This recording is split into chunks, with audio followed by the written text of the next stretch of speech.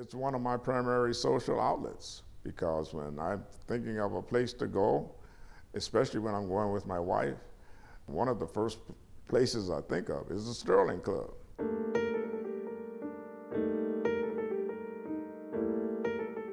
Well, the club started back in the early 20th century when separate but equal was the societal norm. Blacks were refused membership in many organizations, banned from patronizing many bars, restaurants, and hotels. The club sprang from the continued denial of blacks to play on sports teams, enter places like the YMCA, the YWCA, and other recreation centers. But a lot of these men were professional men. In fact, they were some doctors, there were some lawyers, businessmen. So they started their own club because they wanted to be able to participate in activities just like everybody else. There were a number of social clubs. The Sterling Club was one of the only clubs that had its own building.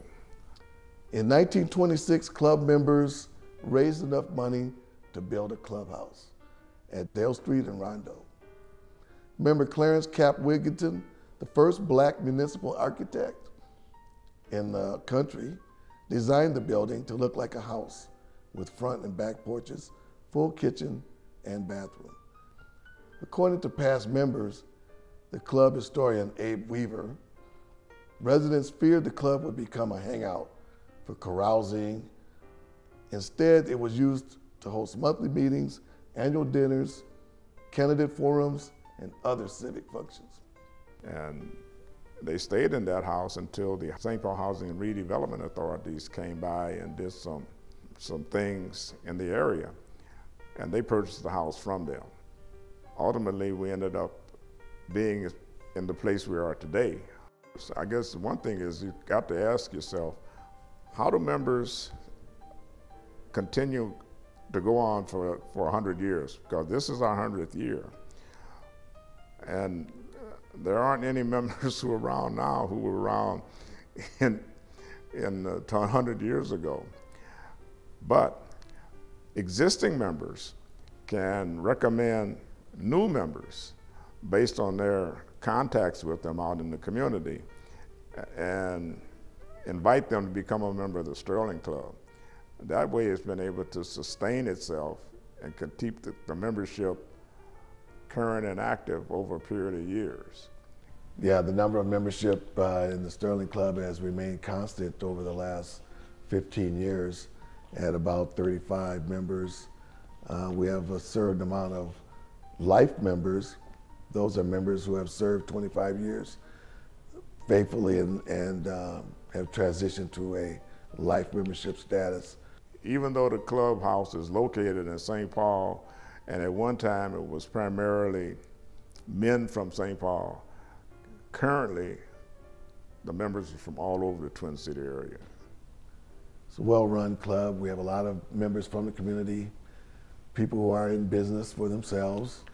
When I started the club, I was working 60 hours a week with my, I feel like once I join something, I want to do the best I can to help that organization exist.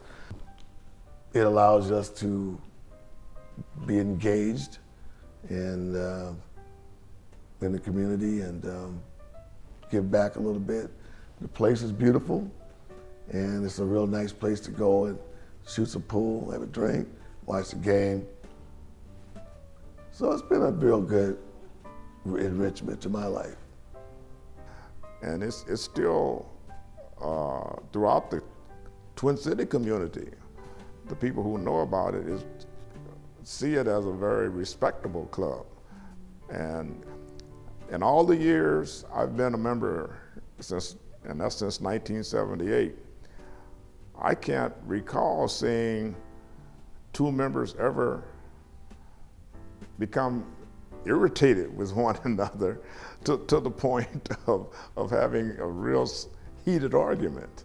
And I think that's remarkable when you get this many people together in situations like this. We have a 100-year anniversary coming up on September 14th. down at the Profile Event Center down by the U of M, Minnesota. We will celebrate our 100-year anniversary with guests, Freddie Bell and others.